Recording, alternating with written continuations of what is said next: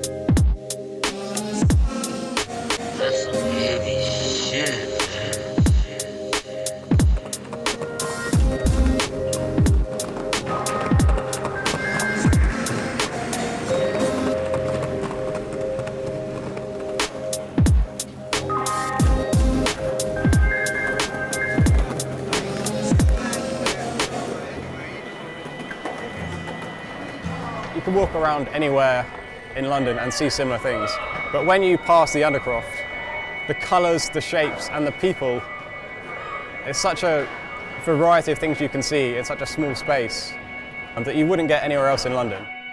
My favourite bit of the Undercroft is the banks, and there's just something amazing about the idea of riding up onto an angled bank and feeling the incline of the surface change and feeling your body move at speed. And what goes on here is unique, and that adds a huge amount of character. Like, this place has got so much character, charisma, whatever you want to call it, it's got it. It's always been an inspiring place since the 60s and 70s when people first started to discover it. It's definitely shaped and changed the perspective of the South Bank. To have something like this for young people in central London is really rare, you know. Most places are closing, and I think if it does get relocated, it won't have the same kind of impact as what it is. Lo notas que tiene vida, que ha estado tiempo, que la gente lo conoce. Y es como que eso te trae vibraciones. Hay skateparks muy buenos, muy bonitos en España, pero no tienen esta vida que lo ves y además que está en el corazón de la ciudad. It's the epicenter of a culture that has created a huge amount of good, especially creatively in the UK and abroad. It's this place that this culture has lived for 40 years. You know, and that shouldn't be underestimated.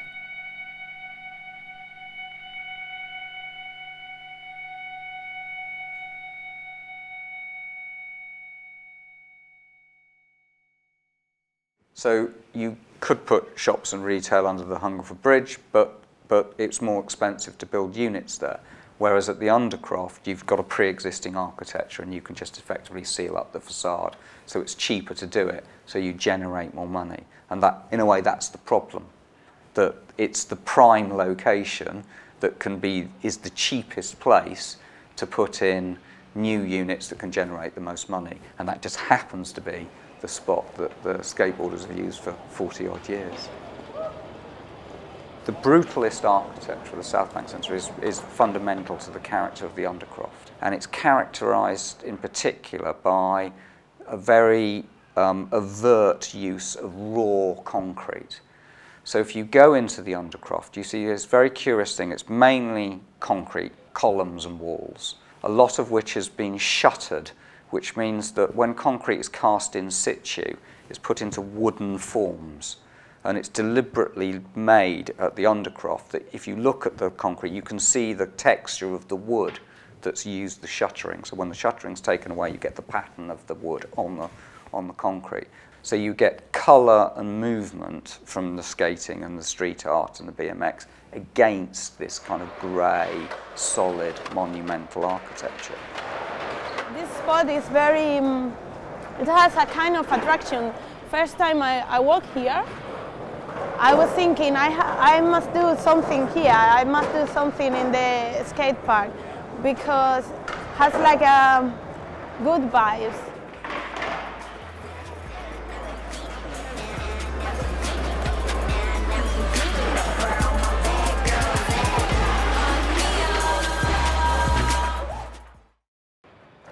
The thing that I like is it's kind of confusing, like boxes. You see boxes everywhere, paintings.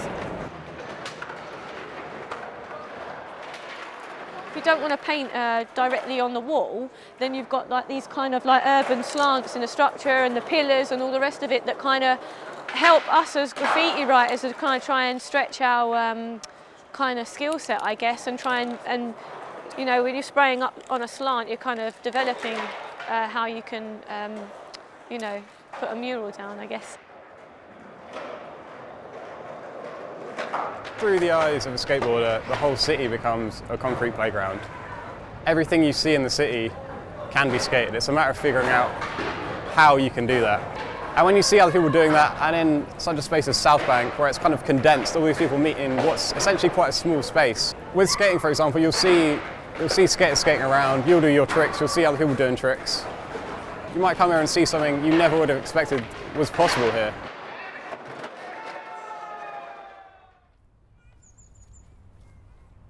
South Bank's definitely one of the sort of key, influential sort of free open spaces in the country, I feel, still now. It's probably the longest ongoing one compared to other spaces that are still there, but like are not as frequented as South Bank. South Bank is frequented like every single day of the year, you know, and night, I'm sure.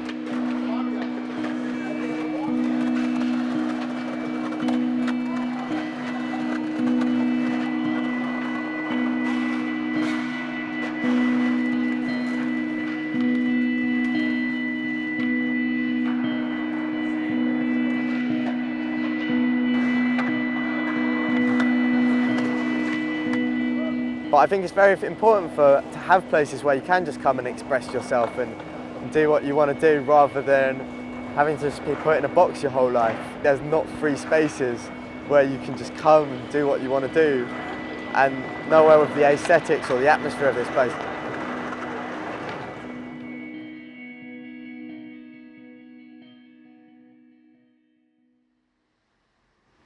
My name is Mark Valet. I'm a documentary photographer. I've been a photographer for 20 years and I've been documenting youth culture over that time. And in the last few years I've been particularly interested in anti-skateboarding devices. Sorry about this. No worries. Yeah. There we go. Hello.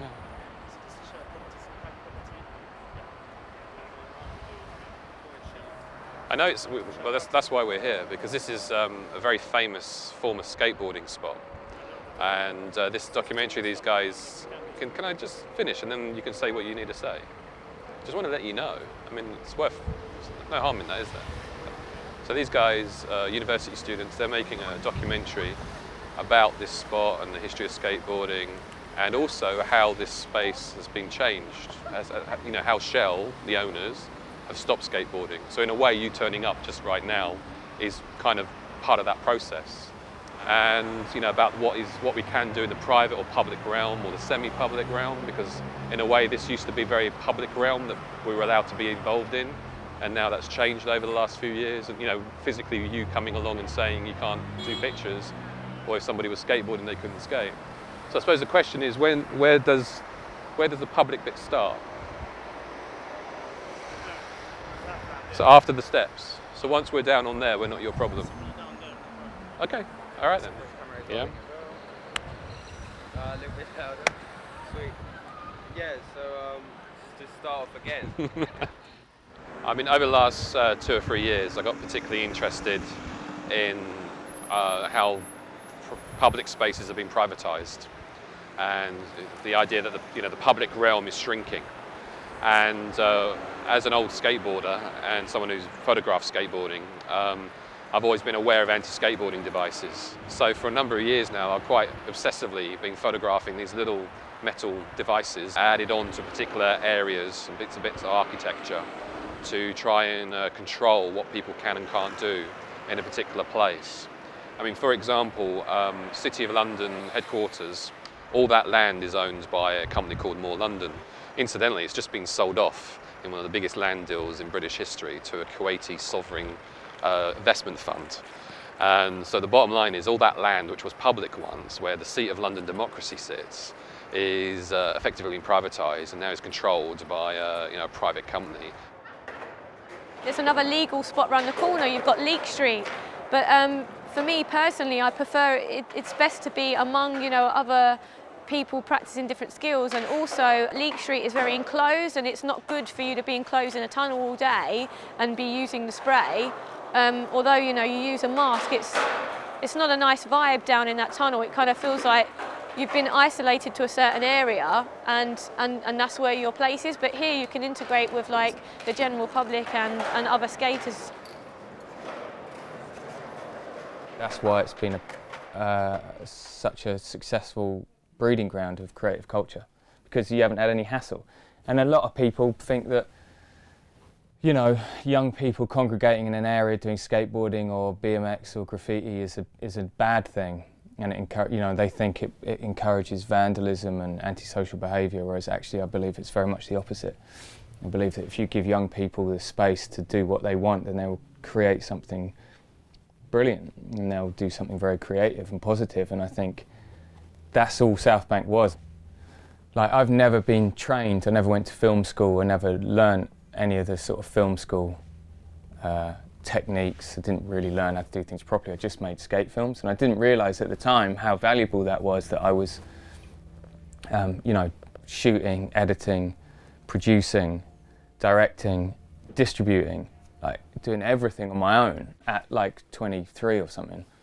And that's really valuable. And as I've got, my career's progressed, and sort of 10 years later, and I'm making feature films and that, it's all the same. It's the same mentality. It's the same sort of, that sort of can-do attitude of skateboarders is what's kept me going in my career, I think. And it's so positive. And I think anyone who just goes out and makes stuff will find their careers slightly easier, because they've just gone and done it.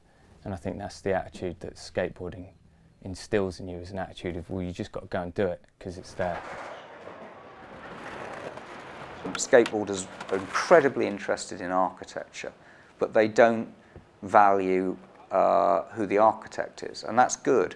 So, for example, at the South Bank Centre, the bit of the architecture that the skateboarders love is not the grand auditorium or the grand galleries or the amazing brutalist style and the complexity with which the concrete is formed. What they love is that weird space at the bottom with the funny banks that everyone else had ignored.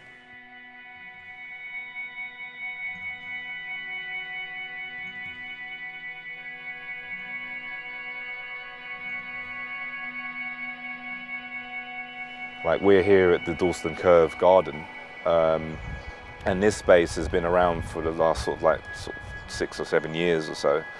And it was created by people.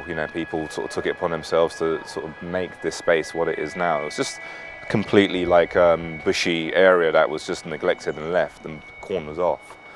And people have invested their time and physical efforts in making the place what it is now, which is probably one of the only community spaces left in Dalston. But this is kind of like the only real green space, free space, where people can just come and just be. And South Bank, is one of those spaces, but it's a concrete jungle, but it's an undercover, open, free space. I think 91, when they then tried to get rid of us physically by putting up bars, putting stones and things like that out, again, it was kind of like, there wasn't really an official campaign as such. It was just skaters and BMXers responding to what the South Bank did. And this is why the Save South Bank, the issue to save the Undercroft is so important, because it's another one of those spaces. But it's one of the longest ongoing spaces that's been used by people over the years who've made it what it is now.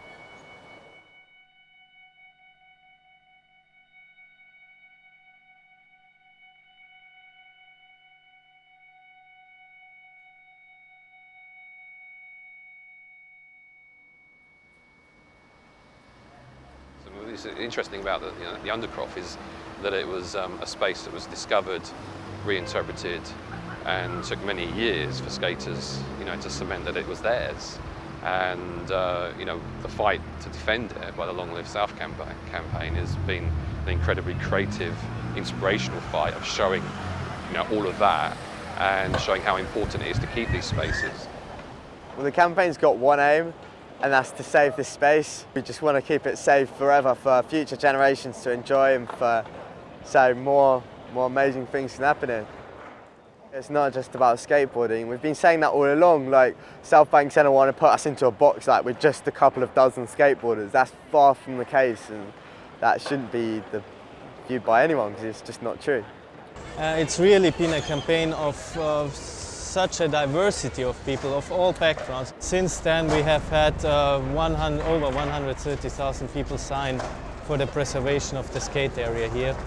We've also managed to hand over a record number of planning objections, over 33,000 planning objections, which means it's the most unpopular planning application in UK history. Now it looks kind of on the right course. We still haven't got any legal protection for it, and that's our goal. Until we haven't got any legal protection for this space, we'll stay here and campaign. It's vitally important to keep the Undercroft open, and hopefully the campaign's going to be successful, but once it's absolutely 100% guaranteed that it's being saved is that when we celebrate. The best chance to absolutely guarantee and secure skateboarding in the Undercroft space is the application that's currently in with the High Courts to have it protected under the 2006 Commons Act, to have it listed as a town or village green. Basically, the village green legislation is there to preserve spaces where lawful sports and pastimes have taken place for over 20 years. Now, people have been skating here for 40 years, so we figured that that's obviously the case. You know, with so many people living in cities these days and there have been very little kind of green space around, pastimes like skateboarding have come up to make use of the urban environment. So we think it's only right that this legislation can make this place become a village green. We think it's an important precedent that needs to be set with the way the city's going and the way that public spaces is going. You know, we need to protect what we have. Behind me going on today, we have our 1-year anniversary jam to celebrate 1 year of the campaign, 1 year of Long Live South Bank, and the fact that we've kept it open so far. This campaign has just been a celebration of our culture and of the people and of the future generations who are going to come and use this space. We don't want it to turn into a protest, because we've been very careful for this not to be a protest. It's a celebration of culture. But if it's going to come to that, we know that we've tried everything we could have to not have to come to that.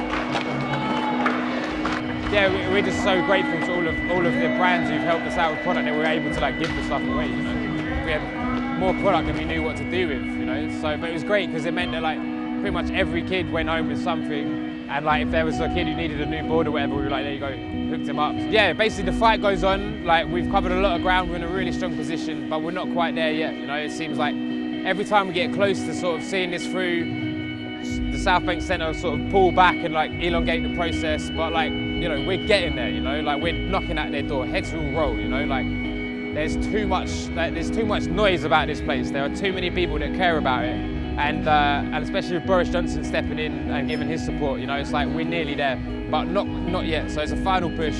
Everyone be sure to follow the campaign, go to the website, share the stuff around, spread the word. We want everyone in the world to know about this place, you know, because if the people can save this place, you know, that's made by the people, for the people, and won't be given over to the corporations, you know, then we got hope for the rest of the city.